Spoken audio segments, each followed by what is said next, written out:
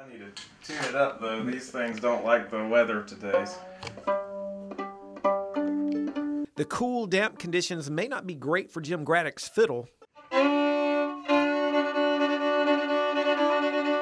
but after a little tuning, it's easy to hear why the Blythewood resident is one of the best around. I've built my life around it, really. I never kind of knew that I would become a fiddle player, but I knew that music was such a great passion of mine, and it just kind of grew from there. He started playing at the age of 11 in the Blythewood Middle School orchestra. You never know where music's going to take you or what you're going to be eating that night, but we always have a great time whenever we play, and seeing everyone smile whenever they played, it made me want to do it too. But it was Graddick who was all smiles a few weeks ago when he was honored as Fiddler of the Year at the Carolina Country Music Festival in Myrtle Beach. To be recognized at that, it feels pretty great. Graddick earned his degree in classical music from USC. He said he learned fiddling from hanging out at Bill's Picking Parlor in West Columbia, but now he's doing the instruction when he's not playing.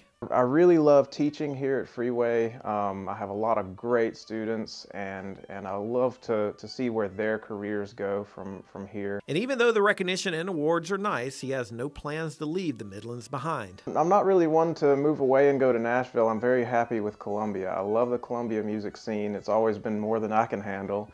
And I may take a few trips here and there, but I'll probably always come home.